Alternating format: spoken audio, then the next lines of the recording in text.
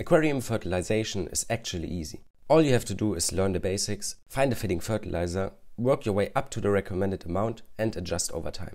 In the following 7 minutes, I will walk you through each of those steps while putting on some relaxing music, so stick around. First, learning the basics.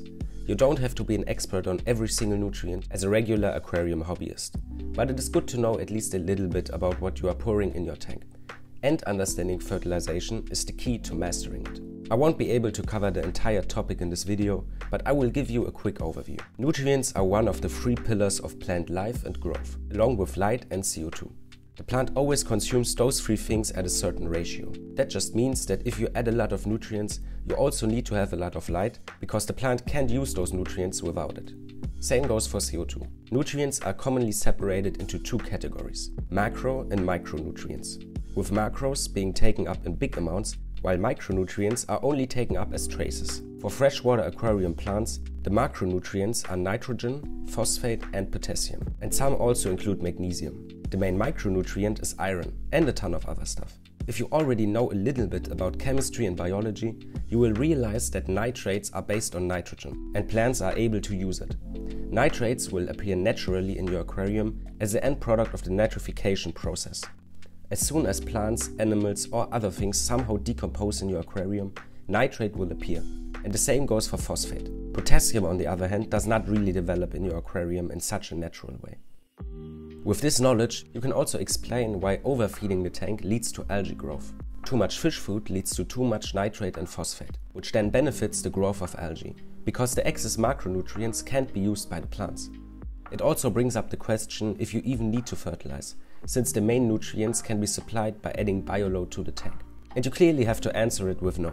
If you don't want to keep plants with high demands and have quite some livestock in the tank, only adding food can work really well. There are also fertilizers that contain all the necessary nutrients except nitrogen and phosphate, meant for heavily stocked community tanks. More on that in a minute. But as soon as you go into tanks with a lot of plants and less fish, or into very demanding plants that need very stable and optimized nutrient supply, you will have more success with a good fertilization routine.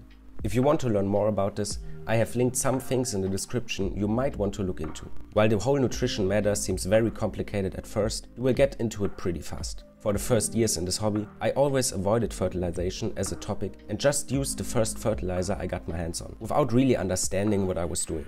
When I understood the basics, I was able to make an informed decision on which fertilizer I wanted to use, and my plant health massively improved. Now let's go to the second step, the informed decision. I feel like this is a step that is being overcomplicated most of the time, and lots of people try to find the only right fertilizer. That's where the thumbnail comes from, because which fertilizer you use exactly doesn't really matter for the most part. The person or company developing a fertilizer and getting it on the market probably knows more about the topic of fertilization than we will ever know. Of course, you have to make some decisions considering your type of fertilization, meaning if you want to dose a big amount once a week or small amounts daily, and also considering your style of tank. If you want to get into Dutch style, for example, you will do best with a fertilizer that is developed for this type of tank, like Masterline, which is what I use. While the ADA fertilizers are more of a lean type fertilization that are meant for nature style aquariums with slower growth in general. One example for good beginner fertilizers are the Tropica fertilizers. There are 2 versions, the specialized and the premium version. While the specialized fertilizer contains all the necessary nutrients, the premium version does not contain any nitrogen or phosphate, because it was developed for community tanks with not too many plants and a good amount of livestock. The nitrogen and phosphate will be supplied by the fish food, as I explained before. If you don't have a lot of animals in your tank, but a lot of plant mass, the specialized version might be the right fertilizer for you.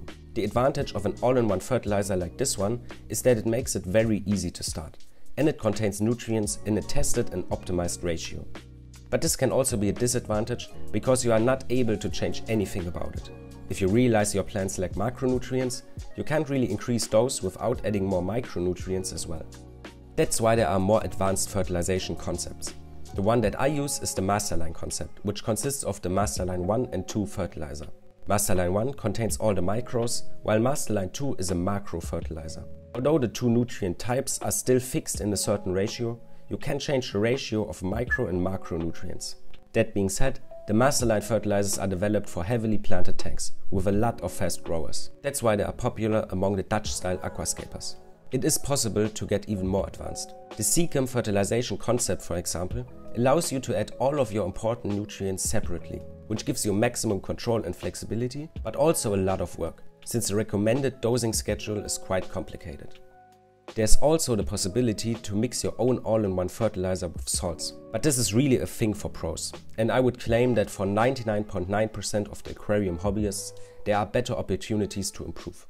In general, I would not recommend a very advanced fertilization to most hobbyists, since you can only benefit from it if you keep up with the routine. And for most people like me, keeping up is much easier if you have to add 1 or 2 liquids once a week.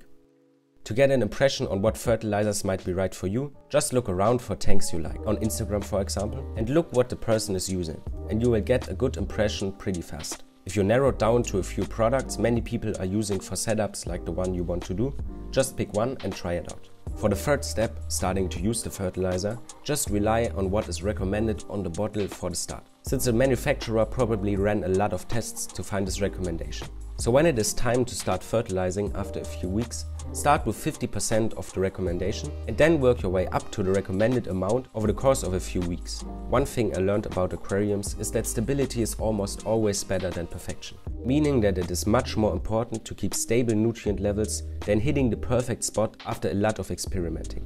In a stable environment, plants will outcompete algae, but when the conditions change a lot, algae will always be adapting faster.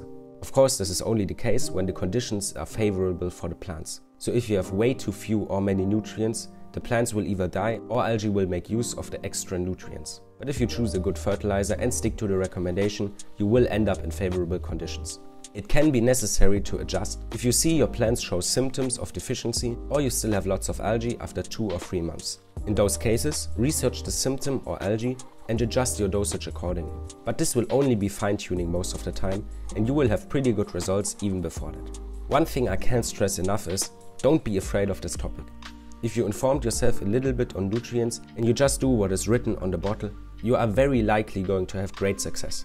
Most products nowadays have been developed for a long time, and if many people are using them, they will work for you as well. I made this video because I was overcomplicating this topic myself, until I just decided to try masterline fertilizers, and although I did something completely stupid for the first time, I fertilized the recommended amount from day one, I still had a lot more fun and success with this aquarium than with any tank I had before. The tank achieved stability regardless of what I did. If this video was helpful for you, give this video a like, so it will be recommended to more people who might benefit from it. I'll see you in the next one.